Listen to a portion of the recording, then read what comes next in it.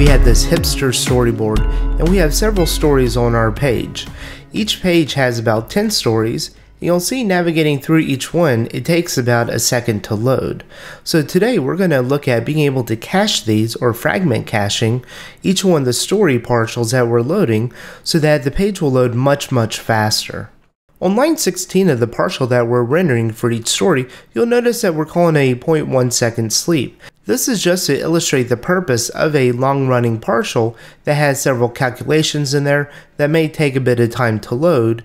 And we'll keep this in for the duration of this project, just so we can see how much faster our site loads once we're caching the heavy partials. Have a look at episode 18, where I discuss Dolly, a gem for interfacing with Memcache through Ruby. And in your development environment, make sure that you set up your cache store to the Dolly store, and then your action controller perform caching you set to true. It is false by default in your development environment. And then back in our partial, we can then wrap it in a cache do, and this will perform the caching for each partial. If you come back to our application, you can now see that the pages load much faster. However, now we have an issue where all the stories are the same. So what we need to do is we need to create some kind of key on our story partial so that each one would be identified as different.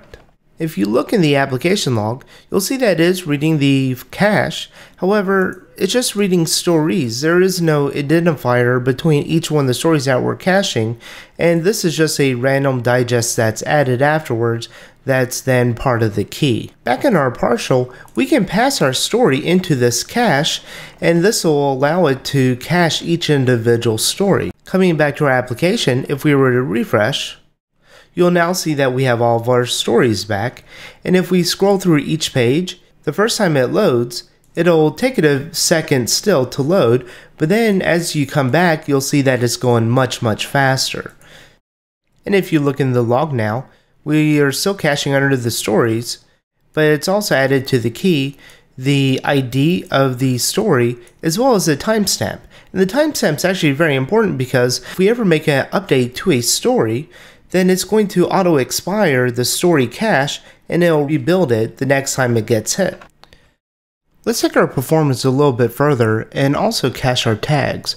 The problem that we're going to have is the tag we're using the act as taggable on gem, so it's just a string and we have our tag list.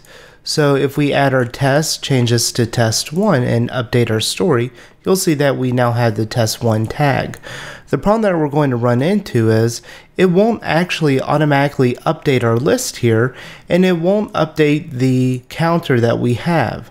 So what we're going to have to do is we're going to have to create a callback that's going to update the tags.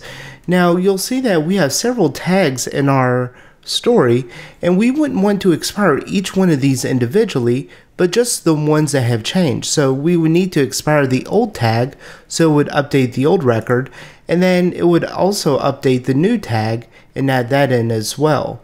So in our example, for the first record here, we're going to remove this tag, and instead we're going to replace it with this Meggings tag. And we should hopefully see this drop from 16 to 15 and increase from 17 to 18. So back in our index, let's go ahead and add the tags for the most cached. So you'll notice here that the cache that we're doing, we are passing in an array for the actual key name. I'm calling tag, and then I'm calling the name of the tag, then also skip digest true. And we want to skip the digest because we won't know what's generated when we're going to expire that fragment or that cache. So we need something that we can rely on that's going to be unique. So that's why we're adding in this tag here, and then we're passing in the name. So back in our application log, you'll see now where it's calling the read on the fragments after we refresh the page a few times, and it's calling the key view tags and then the name of the tag. Notice it does not have the digest at the end like we saw with our story partials. The first thing I like to do is create a expire fragments method and have that under the action record base. So in my config initializers, I just have this in here which it'll basically just call the action controller base.new expire fragments and pass in the arguments. We do this because expire fragment is not something that's available in the model, but is something that's available in the controller. We want to find out what was changed and what it was changed to, so we can then expire just those individual tags. That's why we need to get the expire fragment in our model. And then in our model, we can call a before update, and then we can create a private method called expire change tags. You can name this whatever you want, and we only want to do this if the tag list was changed.